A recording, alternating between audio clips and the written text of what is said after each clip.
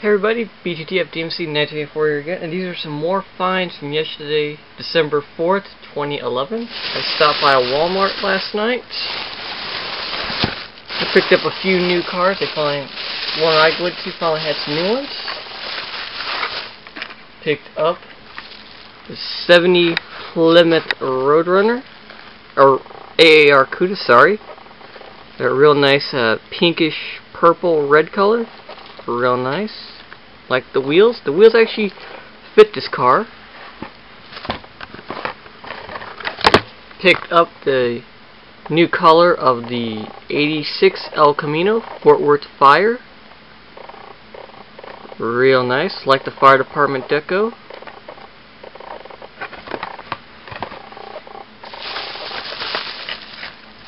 Picked up the Faster Than Ever 11 Camaro convertible concept. Now, I'm not a big fan of these Faster Than Ever wheels, but actually, on the Camaro in this color scheme, it actually works for it. So I'm surprised to say it myself, but it actually works for the car. Also picked up the orange Fright Bike, so now I have all three colors of this, green, purple, and orange. Real nice.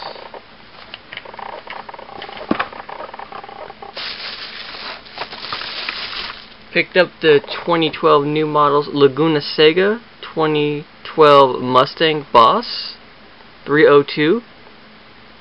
Real nice. Here watched a car show with Adam Carolla on Speed. He drove this car at Laguna Seca and he ended up screwing up the test by spinning it out and lodging a rock in one of the front tires in between the tire and rim. So if you get that, you might want to take a look at that one. It's really funny. The Thrill Racers Earthquake 12 Hummer H2. Like how they finally put some light decals on the back. Really nice.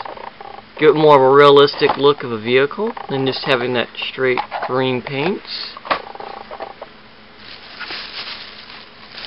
Found a couple of the 64 Lincoln Continental police vehicles from HW Main Street 12. My camera's not going to pick it up, but it says Austin Police, Austin, Texas. Real nice. The ones I'm looking forward to are the Arizona Gilbert police vehicles, which are going to be a Suburban, or not Suburban, but a Tahoe later on in the year.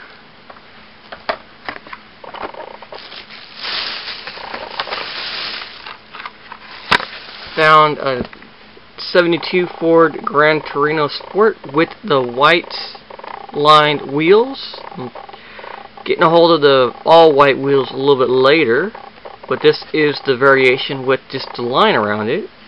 So it's not an error. They do have two wheels to them. Once I get that, I will show that. Found another 2010 Chevy Impala Faster Than Ever without the hole in the hood.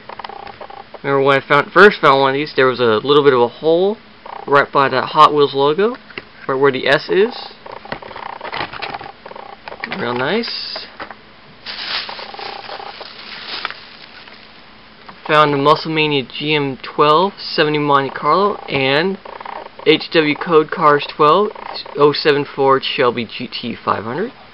And like the other code cards I've seen, all the code cards so far for 12 have the error in the back where it says hotheels.com.